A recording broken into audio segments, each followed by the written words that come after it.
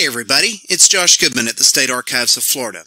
For the past few weeks, we've been helping to celebrate the bicentennial anniversary of the establishment of St. Johns County by looking at some of the remarkable historical records available at the State Archives and the State Library of Florida. Now, many of these records have already been digitized and are freely available to read and enjoy on FloridaMemory.com, kind of like the street scene from downtown St. Augustine that I have here that's coming from the Florida Photographic Collection. But now, what we have on Florida Memory is only a fraction of the total collection that's available at the State Archives and also the State Library here in Tallahassee. So we want to take a look at some of both. We're going to look at some examples of great records that you can find on FloridaMemory.com relating to St. Augustine and St. Johns County, and then we'll also look at some material that is, we'll show you how to look up material that is still not digitized, but is available for the asking from the collections that we have here at our research facility here in Tallahassee. Now, for the last few weeks, we've been choosing different themes for every one of these sessions. Today, I'd like to focus on records that reflect St. Johns County's long and storied history as a destination, a place to visit, a place to spend the winter, or maybe even start a new life as a farmer or an entrepreneur. And I want to start with one of the oldest examples of marketing materials that we have in the collection. It's an 1872 booklet that's called Visit St. Augustine. Not exactly the most creative title, but we'll give them a pass. It was 1872. And here we go. It's the first result that shows up in my search results when I did a main top-level search, booklet 1872. And you'll notice that it's missing the cover that goes right into the advertisements. Our edition is missing a cover, but we have done some research to determine exactly which booklet this is. And like all objects on Florida Memory, you'll find a nice catalog record here that's going to have some information about where the material comes from and lots of good stuff there. And then we can look at each page in the resource here. You've got all the thumbnails that go to all the different pages. And every thumbnail that you choose, I'm just going to scoot over to the next one. Here we go. Every one that you see, you can click on and you can zoom in. There's a couple of different ways to zoom in. Most of you are using browsers that once you click on an image, it's going to let you toggle all the way to zoom fully in or zoom all the way back out. Another way that you can zoom is if you're on a Windows-based computer, you can hold down your Control key and then use the scroll wheel on your mouse to zoom in and zoom out that way so that you don't have to toggle between those sort of harsh extremes that you have there. All right? So that's a great way to view these objects. Now, these booklets, we've got a lot of these different booklets, these marketing, advertising booklets from the late 1800s and early 1900s. We have these for cities all over Florida, St. Augustine included, and they all kind of follow a general format. They all describe local attractions, transportation facilities, the local climate, sometimes even going into talking about average temperatures at different times of the year, healthfulness, sanitation. This is very important at a time period when there's not a whole lot of vaccines out there. Things like the yellow fever are still coming to Florida from time to time. These are all very important to prospective visitors. And then, of course, running throughout this is the hope that people will consider the place that's being marketed for maybe a farm or for some other kind of business investment. So they're always looking to talk about ways of cultivating the land. There'll be testimonials about what it's like in here. But there's two features that are kind of unique about this book from St. Augustine in 1872 that I think are important to share. One of which is they actually wanted to show people potential designs for houses. And so they even have diagrams in here showing you what they thought that houses should look like if you were going to come and settle in St. Augustine. The other thing that I think is really cool, there's another one. Oh, that's one of the more intricate designs there. Look at all the staircases. Now, but one of the other things that I think is really cool is farther along in the book, they have what they call the cost of living section. I'm going to zoom in on that here. and it's going to show you the cost of different products that people would want to buy if they were living here for a lengthy amount of time. Look at this. Look how much flour was for a barrel of it. This is a whole barrel of flour for $10. That's all the cakes you're going to bake for at least a year. Pork for $23 a barrel. I mean, that's a lot of pork loin, a lot of pork shoulder. Bacon at 20 cents a pound. Absolutely incredible. 50 cents for a bushel of oysters. Shoot, I'd be glad to see 50 cents for a single oyster nowadays. And then as we go down even farther, you've got these are different fabrics. None of them are more than 50 cents per yard. Absolutely amazing, these prices. And of course, looks like I've got everything zoomed in, so I can zoom back out in my browser right there if I want to. Now, in those early days after the American Civil War, Florida still had kind of a reputation for being a place that you went to recover from illness. Yes, there were people who were settling down here for good because they wanted to make homes for themselves, because they wanted to farm and that sort of thing. And there were people coming down here to hunt and to fish and to take excursions and things. But people really thought about Florida in the public consciousness. People really thought about Florida as a place that you went to restore your health. If your doctor told you that you had consumption or you had some kind of illness that might benefit from the waters of a mineral spring or from being in a place that didn't have the cold, harsh air of a northern winter, then you might get a prescription to come right on down to Florida and spend some time, if you had the money, of course. And so that's a big part of Florida's sort of tourist identity in the late 19th century. One of the factors that begins to really change that in the late 1800s is the arrival of Henry Flagler. And the arrival of Flagler, you know, when he starts putting in these hotels, they weren't so much just for the consumptives and for the folks who were coming down to restore their health. But Flagler built hotels that were meant to be enjoyed, just enjoyed. And so, you know, Flagler made millions of dollars through his association with the Standard Oil Company. He first visits St. Augustine in 1883. He really liked the place, but it lacked proper hotel accommodations and a rail system to adequately serve a more sophisticated clientele. And so he started working on changing that, and we have a number of booklets and pamphlets and photographs and postcards and things that come from those hotels that Flagler built. And I want to show you one of my favorites here. And this one covers the three big Flagler hotels in, let's see, I'm going to add the word booklet to that because I want to make sure and get a look at the booklet. There we go. There it is. Hotels Ponce de Leon, Alcazar, and Cordoba in St. Augustine. The Ponce de Leon is kind of the big one. That one gets completed in 1888. And then the Alcazar was built as an overflow hotel. If you can imagine, if you've seen, I can't imagine the Ponce de Leon needing an overflow hotel, but it was so big that, and so many people coming down there that apparently it did. And then also Flagler bought a hotel, the Casa Monica Hotel, and turned it into the Hotel Cordoba. And what we're looking at here is a publication of the Flagler hotel system that is advertising all three hotels at once. And they've done this beautiful lithography here and then some great engravings to kind of show you what the hotels look like. And this is not my favorite view of the Hotel Ponce de Leon. It looks like it's kind of abandoned and stuck off in the bushes, but what you're actually looking at is grounds outside of the hotel proper. And then moving along a little farther here, we've got the Hotel Cordoba. And get this is like one of the cadet hotels. This isn't even really the main dish. That's the Hotel Ponce de Leon. And then here's the Hotel Cordoba, looking so incredibly detailed and ornate in all of this. It just screams Victorian era. I love it. Okay, and then if we keep on going through the pictures, they start getting into more detail. We get a look at, I think there's an engraving there of the pool and the casino, and then here's the central section of the dining room in the Hotel Ponce de Leon. And funny little side note here about the lighting. you'll notice that they have electric lighting here.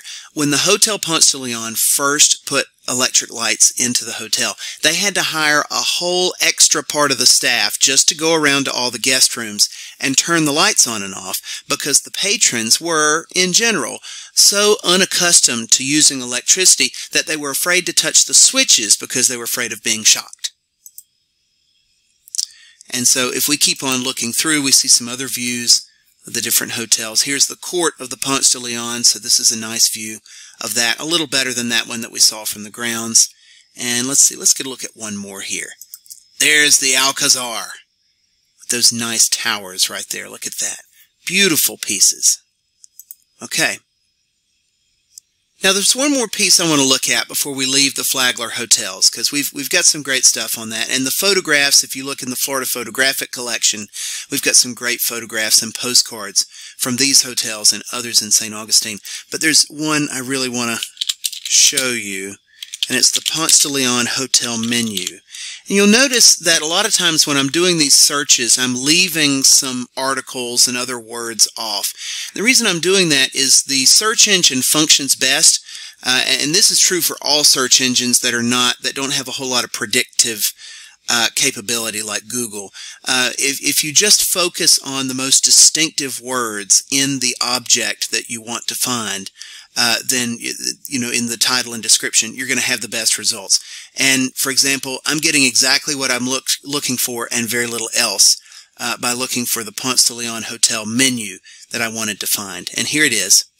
This is from 1889, so let's see, the Ponce de Leon Hotel is finished in 1888. This is probably the spring of the hotel's first season. This is an example of a dinner menu from that. And I'm going to zoom in so I can see this a little better.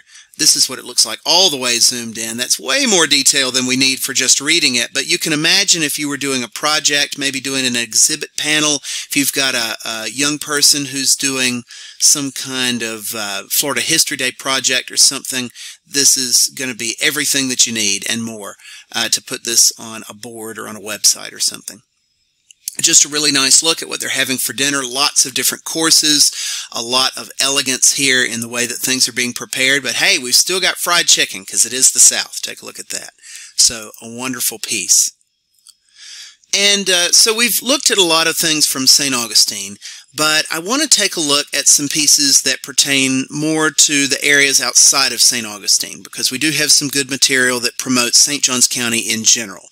And I'm going to run a search. I've already got my search terms up here ready to go. St. Johns County booklet, I happen to know. And you can run this kind of search with any county, any community, to see if we have something on Florida memory. And by doing that, it's pulling up all kinds of material in booklet form that has to do in some way with St. Johns County. This is another hotel that's not one of the Flagler hotels, the Hotel Magnolia. Here's one of the booklets we were looking at earlier. Here's a great sort of quick and dirty booklet on St. Johns County and St. Augustine in 1900. This is a very short one. There's a couple of pieces we were looking at last week with the World War II material, but this is the one I really wanted to show you. This is a really good thick one. And I'm going to open this up in a new tab so I can save my search results. Oh look, there's another hotel, the new Hotel Granada. Or Granada, if you please. All right, and I'm going to move my browser back down to 100% just so I can see a little better. All right, we can see that this is coming from the State Library of Florida, the Florida Collection, and wonderful material in here about St. Johns County. We've got a great map. We love that. And once again, we can zoom in on this and get pretty tight. By the way, all those weird irregular squares those are places where old Spanish land grants are located. We're going to talk about that a little bit in our next session when we talk about the Spanish colonial era. But just a little quick preview on that. By the way, if you see this message right here, it's just the server doing some work. It'll bring your pages to you pretty quickly after that. So as we flip through the pages in here, this is the main thrust of this booklet is trying to get people to think about St. Johns County as a place to have farms. And it talks about all the centers of population in the county, not just St. Augustine, but also Hastings, okay, Elkton, Moultrie, Mill Creek, Toccoa. So lots of fun stuff there about those outlying communities. Look at this. A yard full of St. John's moneymakers, these chickens. They talked about, and they've even got bananas in here as a potential future crop. Let's see if I can find that. There it is. Look at this. Bananas, a coming crop. I got to be honest with you. I'm not sure if you can get bananas to grow. That's an awful big freeze risk for those right there. But they were certainly trying. And then they've also got grapes down here being grown as well. So they're trying to get folks to grow all kinds of things here in St. Johns County. Now, we've talked a lot about the 1800s, and of course this leaks into the 1900s. Let's see, what's the year on this pamphlet that we've been looking at? Okay, 1923. So we've actually sort of gotten into the 20th century already, but I want to get outside of just the general promotion of St. Johns County, and let's talk about individual attractions and how those are documented. One of the tropes that St. Augustine leaders love to promote and love to use to promote the city of St. Augustine is the likelihood of Juan Ponce de Leon having landed in the area during his exploration of Florida in 1513. Now, of course, the exact location of Juan Ponce's landing is a subject of much debate, even now, by historians and archaeologists. But St. Augustine has never missed an opportunity to sort of latch onto that Juan Ponce de Leon theme. And, you know, whole tourist attractions have sprung up out of this, and certainly a great deal of civic pride. And one of the best examples of this is the anniversary celebrations. There used to be a celebration every year of Juan Ponce de Leon's landing in Florida. I don't know if they still do these, but let me tell you, around the turn of the 20th century, it was a huge marketing tool. So let's look at Ponce anniversary landing, and then I can't remember. Let's leave it at that and see what we get. Juan Ponce anniversary landing. Aha! There we go. The official souvenir program of the 397th anniversary of the landing of Juan Ponce de Leon in St. Augustine, Florida in 1909. Now, I can go ahead and tell you that this is not the only one of these that we have. I'll show you how to get your hands on other programs from other years. But just to give you an idea of what's going on in these documents, you get a list of the people who are involved. So if you're working on a history of some aspect of St. Johns County history or St. Augustine history, it's always good to look at these programs that are showing who was in charge of celebrations, because it tends to be big civic leaders who have a lot of hands and a lot of other projects around town. So this can be a great way to sort of figure out which proper nouns you need to be researching for your projects. So we've got kind of a schedule of what's going on at different times throughout the celebration. They've got a Juan Ponce de Leon day. They've got a day named after Menendez. And so, yeah, see, here's the one for Menendez Day. Of course, you know, the guy who establishes the city of St. Augustine after, you know, many years after Juan Ponce de Leon had been in the area. Great stuff. Oh, and so we were going to talk about how do you get your hands on more of these. So this is, we can see from the source that this comes from the State Library of Florida, Florida Collection. And this Florida Collection is something that you can search. You can search not only the material that has been digitized, but also material that has not yet been digitized to see if there's other things in the State Library's collection that you might need for a project. So the way to search the State Library of Florida's Florida Collection is to go to the State Library's online catalog, which is at library.florida.gov. And once we get there, we can specify exactly which collections and what kinds of things we want to search. But I'm going to start with something really general, because there's some great tools for narrowing down your search results once you get to them. So I'm going to look for more examples of those souvenir programs from those Ponce de Leon landing anniversaries. I'm going to do the same kind of search that I did on Florida Memory. Ponce landing anniversary, and that's getting me exactly what I need here. Celebration and commemoration of the anniversary, or anniversary of the landing. Here they all are. It looks like we've got one from 1909, two from 1909, one from 1923, and one from 1913. This is a photograph. If we were to get a whole bunch of photographs in here and we're thinking, we really don't want to look at photos, we just want to look at textual records, we can come over here to location and we can knock out the Florida Photographic Collection by saying exclude those. Or we could have said that we wanted to include the state library's collections or something like that. Either way, you're going to get things narrowed down to just the textual records. One other kind of search is, let's say that we just wanted to look at just St. Augustine in general. Let's see, there we go, St. Augustine. I'm going to put that in quotes because we've got a lot of Saint this, Saint that in Florida, and I want to make sure that what I get back in my results is just St. Augustine. I've got more than 2,700 results here, and I'm already seeing that I've got some stuff from the 19th century, so this is great. A couple of different ways to slice and dice this. If you want to look at maps, you can do that. If you want to look at just photographs, you can do that. The reason you're seeing photos here is the Florida Memory website cross-lists all of its photos on the state library's online catalog. But let's say that I really just want to look for booklets. All right, if I click on, I can click on, check this box here and say, just include only State Library of Florida. Now that's narrowed things down to 610 items, and I can go even farther and sort everything by publication date ascending. So that's going to put the oldest stuff first. So we've got some things in here, like here's something from 1743. All right, this is, now it's saying that this was published in 76, but clearly because of the ages of the author, the years that the author was alive, clearly this is coming from the 1700s.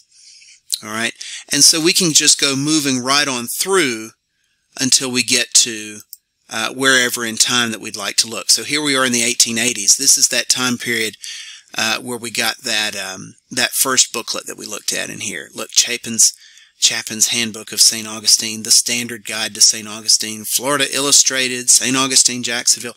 Lots of great stuff here. So we're back on Florida Memory, and I want to look for individual tourist attractions, roadside tourist attractions and things like that we recognize from the history of St. Augustine and St. Johns County. Now, I will say that where you're most likely to have the best luck looking for very specific attractions, not looking for whole communities, but looking for very specific attractions, specific buildings, specific businesses, your best shot at finding material on that is going to be in the photographic collection. Now, you may see references to those places in some of the booklets that we have, but unless those booklets have been fully transcribed, your search results may not include the right stuff to get you to those specific buildings, specific attractions, that sort of thing. So let's look. One of my favorites, I think, is the Fountain of Youth in St. Augustine. Again, going back to that Juan Ponce de Leon trope. So let's see what photographs we get back from that. Now, postcards are also going to be included in the Florida Photographic Collection. It's a long story. We rope them together just because they're all imagery, and that's the way folks like to search for things. And it looks like we're getting some catalog records for photos. Ooh, that's going to be a good one. I recognize that one. This will be a good one. And then, yes, that's a nice one. So, and you can see I'm right-clicking on all those. It saves you a little bit of time because these search results take a little bit of time to load. And so if you right-click and open things up in new tabs, you can go right back to your search results without having to rerun the search, so to speak. So look at this. Building at the Fountain of Youth attraction in St. Augustine. Beautiful, covered in vines. This nice gateway. This is an older photo, not quite so good quality. This is coming from a negative. I can tell that because it's got N in front of the image number there from 1929. Oh, look, there's another one that's actually got the fountain right there in the middle. And then here's another photo. This is a little better quality of the Fountain of Youth right there. Look at that. Very sharp. 1907.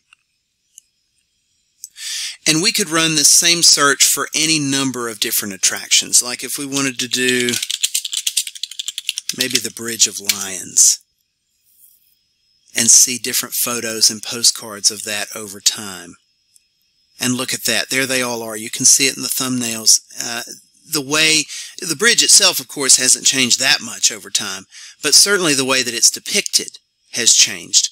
And there's just so many different angles that you can get. If you were doing some kind of a project on downtown St. Augustine, these images would just be great. And street scenes, wonderful street scenes from St. Augustine as well. And if you were to look for Hastings, let's see if we've got anything from Hastings. Let's get outside of St. Augustine for just a moment. Let's see what we've got. I bet you we end up with some photos of the potato growing industry. Yep, look at that. We've got the 1946 Potato Queen, Peggy Davis. Look at that. Let's see. It's going to give us this message. Everything will load here in just a moment. There she is. The 1946 Potato Queen. Just all kinds of things. Try lots of different searches. If at first you don't succeed, try another set of search terms. And over time, you'll sort of get a sense for the way that things are named in here by the catalogers, and you'll find the things that you're looking for. One last place to look for good material on St. Augustine and St. Johns County as a destination, a tourist destination, is in the film section. So if on Florida Memory we look under the Discover menu, these are where we keep all of the original records that we have here. If we look at the video section, and let's just run a quick search for Augustine, see what pops up. Now, you'll see that a number of these will have this little video icon. It won't have a thumbnail from an actual film. These represent films that we have in the collection that have not been digitized just yet. And, you can see that there's several in here that are really great for St. Augustine. So if you're working on some kind of project and you think that one of these videos that's described here may be of some use, this does not mean that these are not available. It just means that they haven't been digitized and put on Florida Memory. These can still be requested through the staff in the Florida Photographic Collection lab here at the State Archives. But we do have some videos that have already been digitized and are available for viewing online. For example, this one on Florida attractions starts out with some shots from St. Augustine, including the Fountain of Youth that we were looking at earlier and the oldest house. Looks like we've got a series of commercials advertising Florida. St. Augustine is among the topics in there. And just as we go on, you'll see more places where St. Augustine pops up. Look, we've got something on Marineland right there. So lots of film that's depicting St. Augustine and other attractions in the St. Johns County area. All right, we have talked about a lot of stuff. We've talked about booklets, we've talked about photos, we've talked about videos, postcards, everything that I can think of that would be a great way to sort of study St. Augustine and St. Johns County as an important tourist attraction. The last thing I want to do is I want to leave you with some contact information in case you have more questions about the things that you've seen in today's program, or if you would like to request one of the things that you've seen in today's program maybe, or something like that. We have here the phone number and email address for the State Archives Reference Desk, and also the addresses for the databases that we've looked at today, floridamemory.com and the State Library's online catalog, library.florida.gov. We didn't do any work today in the Archives online catalog. That's the one at the top of the list there. However, that's another great resource for finding things that we have at the State Archives that have not yet been digitized. So I hope that you'll find all of this very useful. I hope you'll take the time to do some searching on floridamemory.com, find some landmarks and tourist attractions that you remember from your childhood and traveling around the state, things that you enjoy and that interest you, and hope that you'll let us know if there's anything that we can do to help you. And in the meantime, keep on researching, and happy 200th birthday, St. Johns County.